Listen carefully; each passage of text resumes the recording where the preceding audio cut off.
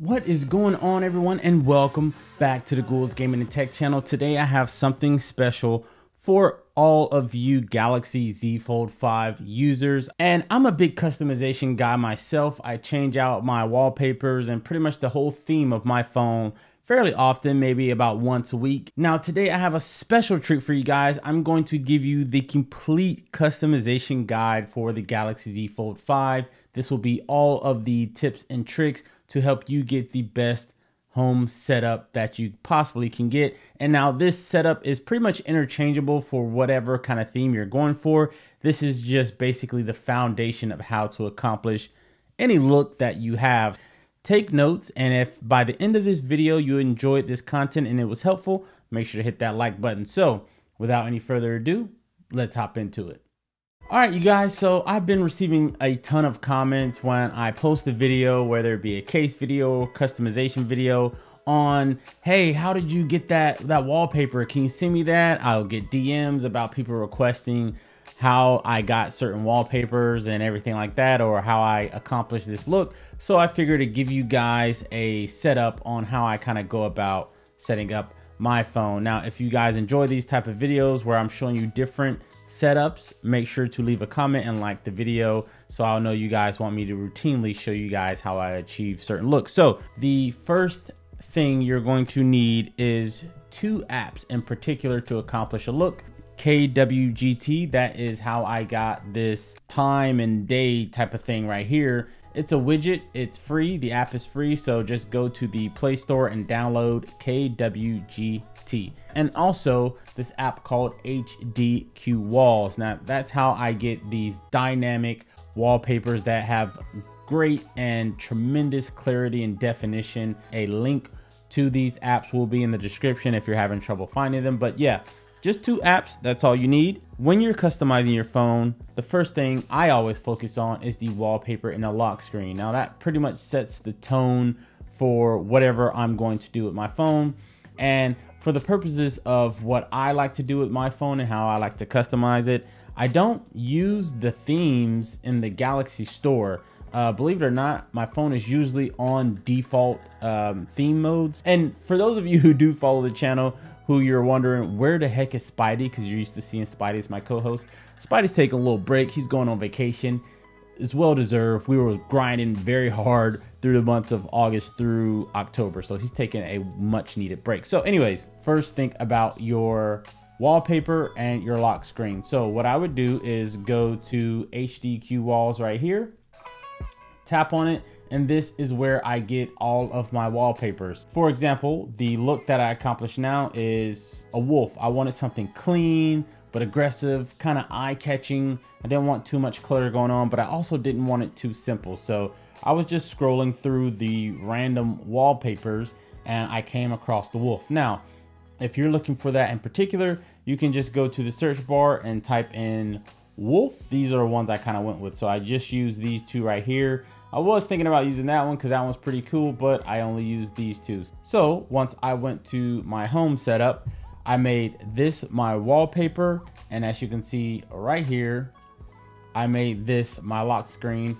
These two kind of coincide with each other. They both give me a lot of grays and blacks, so that's what I was kind of going for, and it has a touch of color in it and also gave me some white highlights as well. For me, I don't like seeing the same image on my lock screen and wallpaper, but I do like the image to be very close. Now, when you set your wallpaper and lock screen, don't forget whether you set it up on the inside or outside first, you have to do the same thing with your cover displays. Now, the next thing on the list is icons. Icons are probably the main selling point when it comes to making what you're trying to accomplish come to life. For example, I always look at the colors in the wallpaper that I select. This one has a lot of blacks, grays, some hints of brown, but it's mainly black, gray, and white pretty much. So I thought if I make it black, it's gonna kind of blend too much. If I make it gray, still, it's gonna blend too much. So I figure the best medium is white. So you can just go to the Galaxy theme store, just type in themes. Me in particular, if I'm going for more of a clean look, I want the thinnest icons possible because there are some that come a little bit larger than others and they get kind of bloated, and then also how they make other apps look kind of looks funky. So for the apps I have, or the icons that I have, if I click on menu and then go to my stuff, as you see right here, it doesn't put like a ring or anything around the apps that it's not optimized for. It just kind of shrinks it and makes it a little bit compact. And you'll be able to tell if it's going to make all of your app icon aesthetics bigger or smaller. We're going to go to the next segment, which is the color palette. Now with the Galaxy Z Fold devices, Samsung recently introduced, not too long ago, but they recently introduced color palettes. So it basically changes the color theme of your entire device without actually changing the Galaxy theme of your device, if that makes any sense. So where to find this? You want to go to your settings. Now once you go to settings, you want to scroll down to wallpaper and style. Now once you go to wallpaper and style, you will see this color palette right here. Now it will default kind of make it try to match the wallpaper that you have. Like for example, sometimes this will have 3 dots down here instead of 2. It's giving me some brighter tones of colors because the wolf does have some color in the face. So and also my wallpaper, or correction, my lock screen has like color in the eye. So it takes all those examples and try to make the best color palette for you. All right, so the next thing on the list are the widgets and the orientation of those widgets. So again, that's why you downloaded the KWGT app earlier, just to get this little aesthetic right here. I know you see tons of videos and YouTubers with different kind of clocks and time of day and calendar widgets on their device. Most of them are using the KWGT app. Now there's a version of it that you can pay for, but again, for the purposes of what we're trying to accomplish, it's free. You just download that app and then click on it. All right, so once you download KWGT, I know you're thinking, oh, all I have to do is click on it and then apply the widget from clicking on it. No, just download the app and then don't click on the app, but just hold down on your home screen. As you can see right here, it'll bring up basically the customization menu. Once you have that set up, then you just click on widgets right here. All right, so once you see the KWGT app, or you search for it and you see it, just click on it and then click add. Now, once you add it, it will bring it to your home screen. So this is a very important part right here. Slide it over.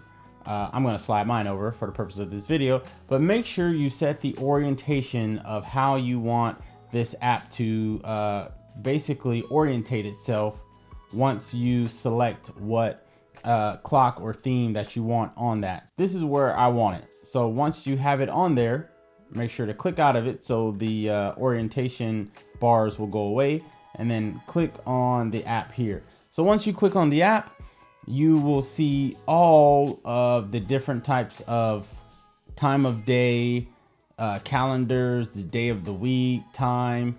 You can see all the different versions that you can get. So once you finish customizing it, just click on the save like floppy disk right here, and then we'll automatically set it to your home screen. I didn't want my widgets and apps all over the place. I reduced my bottom home deck right here to just 2 apps. This right here is the Samsung Internet widget right here. So I can either stretch it out and have a bar, or I can just make it this small icon right here. And same thing goes with the Google app. I can stretch it out, or I can just make it that small icon. And again, most of your apps, I would say, to accomplish whatever look you're trying to look for, you're going to want to make the background transparent. That's the best way to get the best aesthetic for what you're trying to accomplish.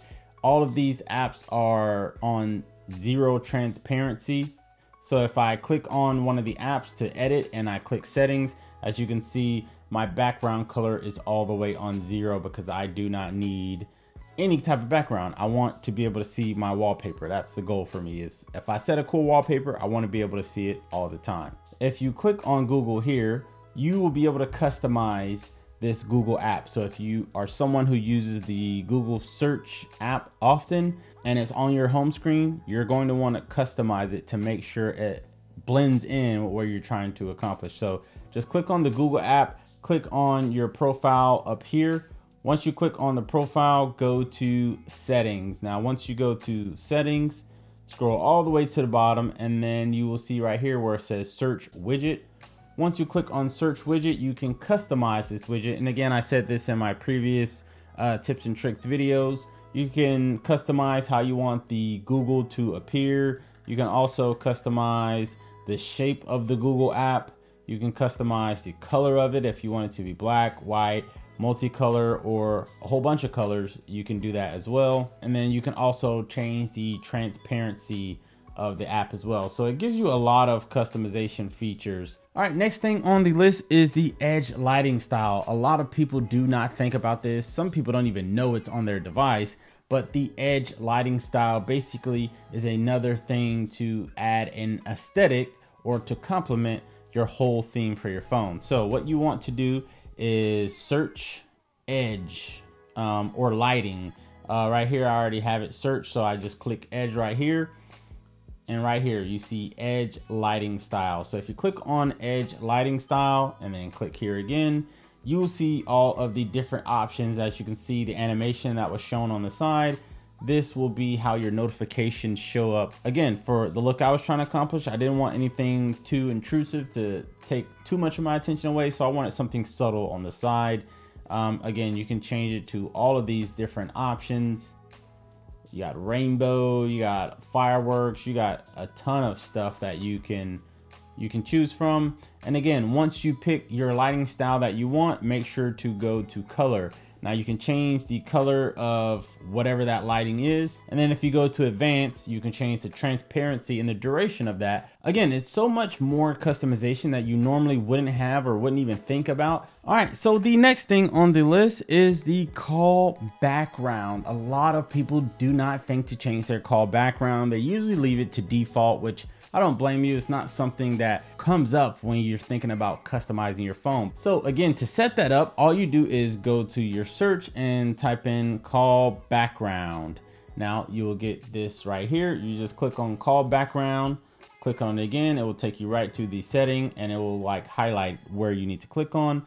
Click on call background, and this is what I have currently. But if you like to change yours, just click on background right here. Click this plus button and then select from gallery, and then from there you can click or use whatever wallpaper that you have. These are all of my HDQ wall wallpaper. So once you click on the wallpaper you want, boom, there you go. It will set it. So you can just set that as your call background, and when everybody calls you, you will see that wallpaper that you set. All right, the last customization feature, setting up or customizing your chat room. So basically that means your messages. To accomplish that, no, you do not go to your normal settings or your general settings.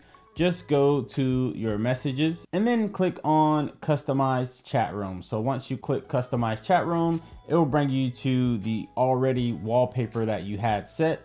But you can change it to a palette right here if you choose to do so. You can change the bubble opacity to the chats that you have, and you can also change the text contrast. So if you click this icon right here, it's basically going to take you to your gallery of pictures. Now, once you get to your pictures, you just select whatever background you want. So since I made my call background the same wallpaper as my lock screen, I wanted to set my messaging background the same as my home screen wallpaper. So on here, you can adjust the parameters to how you see fit on how you want that wallpaper to show.